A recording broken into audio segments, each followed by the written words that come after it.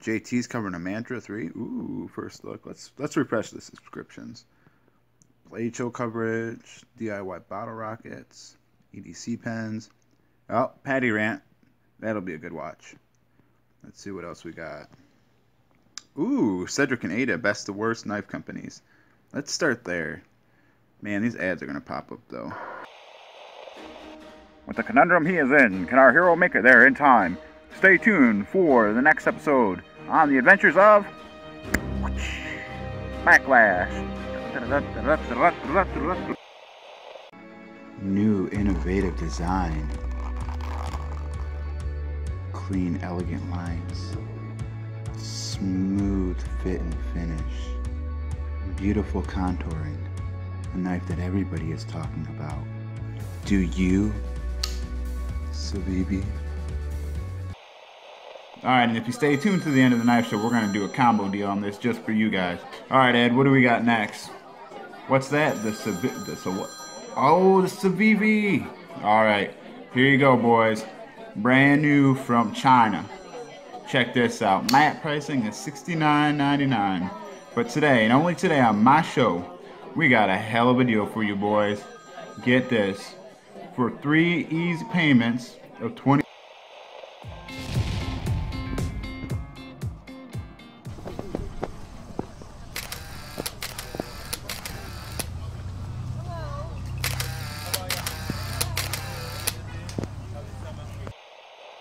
Can't believe they think those ads would work on... Oh. Damn. Huh.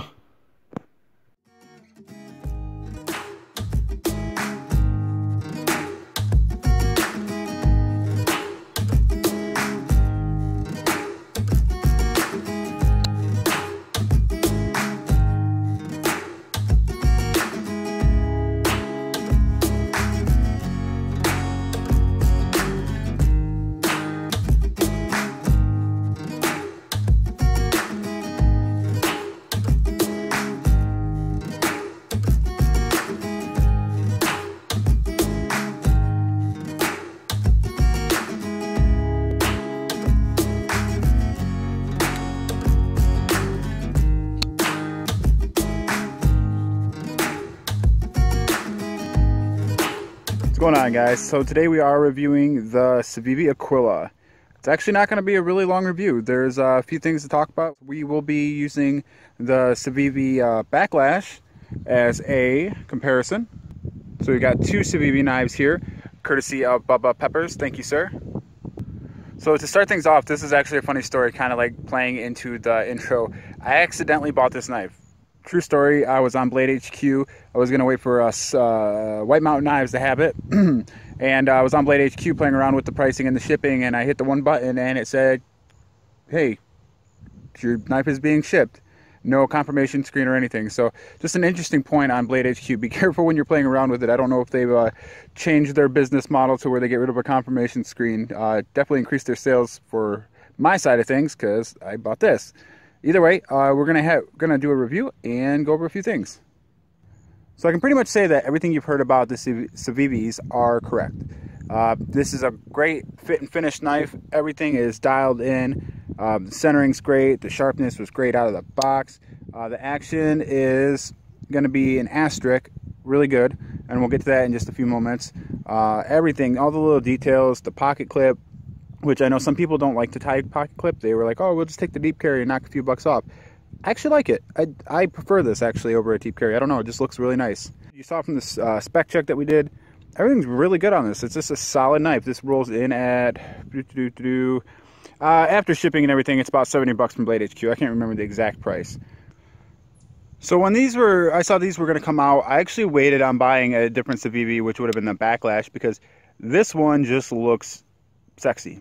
It really does. With the gold liners and the tie clip and just the shape and the design of the blade. I really like this one a lot better than the Backlash, at least the aesthetics of it. And this one is a little bit more than the Backlash, but we've got some details that we can kind of go over on some of the things they did better, and we'll take a look at that. So your hardware is kind of this flush, flat hardware. Let's see if we can get it in there. versus the Backlash, which has good hardware. It's got theirs, but it's not quite as refined. Let's see. Got a little bit of texturing on the backspace, so you get the titanium clip milled, which I think looks really nice. Another thing is the backside of the pivot is a lot more flush than, say, on the Backlash. If you look here, this kind of is raised up a little bit more. Both are really smooth. Both are really good. Both have good shapes on the blades. Both really slicey. This is about 20 bucks cheaper. You're getting the upgraded steel on this versus this. This is the VG10. This is the 9CR. So I think they went with the 9CR on the more, or the VG10 on the more expensive one, because it's a household name. It's something. It's a steel people know and trust. It might not be their favorite, but they know what they're getting with it. I think that's why they went with this, and I'm glad they did. I like VG10. Like I said, it's, you know, Cedric did his test on this, and this was fine. It really was. But getting back to this guy here, I have one complaint about this knife that stops me from falling in love with it. Everything else is fantastic. It's just pretty all the way around. So the one thing about this knife that stops me from absolutely loving it is going to be, I'm going to show you two knives real quick as a comparison. So this has, almost feels like the death detent with like a frame lock where you're pushing your finger on the one side and it just really locks it in. It has a really hard detent. It's not as bad as that, but Blade Banter does a pull gauge on his to determine the pull strength, and 2 to 3, I guess, is the sweet spot for a flipper knife. And I'd be really interested to see what the detent is on this, the pounds per pull. And now I might just be Mr. Ninny Sissy Pants here, but it really just takes a little bit out of the fun factor of the knife when it's got such a hard detent. I don't know if anybody else has had this problem on this one, this particular model. So going back to, really quick, the Backlash, not nearly as hard on the Backlash it is on the other one. This one, when I got it in the hand, I got this because I wanted to see what Civivi was about. I was like, that's a little bit harder than what I'm used to, but man, the action is the payoff. So, okay. Then I had another knife that I have in my collection that I won from Love Them Knives, and I'm going to pull that out real quick. That is the Max Ace Zealot, and this thing has probably the best action on any budget knife I have. And it's a real soft pull. It doesn't shake out at all. You can't flip it out at all. But the pull on it and the action is just amazing. Hold on, let me get that in frame.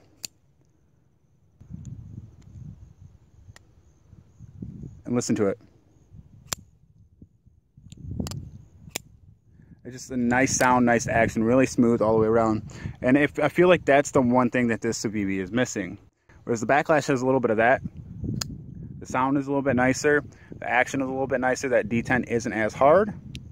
And then we're going to go to the Civivi where the action is a little bit harder to pull and the sound isn't quite as nice. And I know that's such a nitpick, guys. It really is. But I had to pay money for the knife, and it, you know, if it's something that I should like or not like, and it kind of leaves me feeling, it's more like a hollow thwack. You hear it? And versus that sounds nice. And at the end of the day, it's a nitpick. So if I had to say yay or nay on the Civivi, I would say, yeah, I mean, it's great overall if you can get over that. And this might just be a bad example. So I don't know if I'm going to keep it or not. I haven't fallen in love with it like I hoped I would. It's a great looking knife. It's perfect all the way around. Manufacturing is great. Just the detent, the detent and the action of the sound of it. And I know that's such a nitpick, guys. Maybe I'm becoming a snob. Just leaves me like, it's okay. Looking back, if I was going to pick one of these, originally I held out to buy this one because this one to me wasn't as pretty. The $20 is worth all the upgrades, in my opinion. We'll say that right off the bat. The $20 is worth the upgrades, but I wish I would have just got the Backlash for all the previously, the aforementioned reasons.